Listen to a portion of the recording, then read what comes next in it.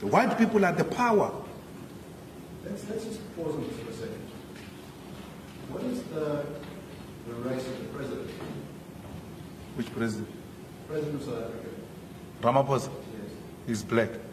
And how many people are in his cabinet?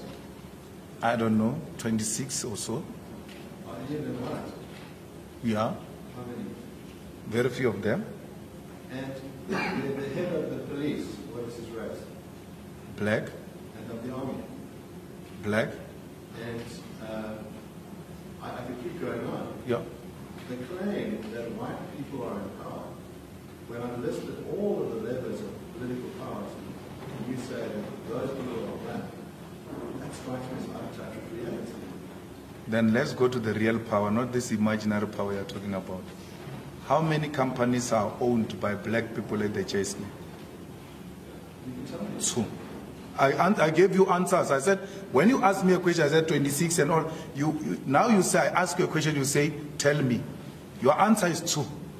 Because you know that if you give the correct answer, it will show the real power. The economic power of this country is in the hands of white people. They are in charge. Mr. Malema, just answer him. He's okay, yes. As it typically, he's a representative. Yes. Just tell him. Yes. I don't ask questions, I answer. Yes, yes. Thank you. I'm used to asking questions.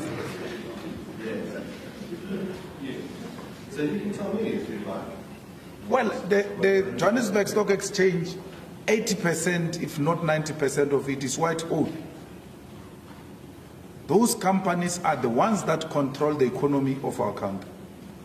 In South Africa, 90% of the people who own the land are white people.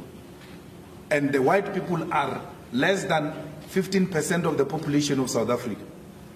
Africans, who constitute more than 80% of the population, own less than 10% of the land in South Africa.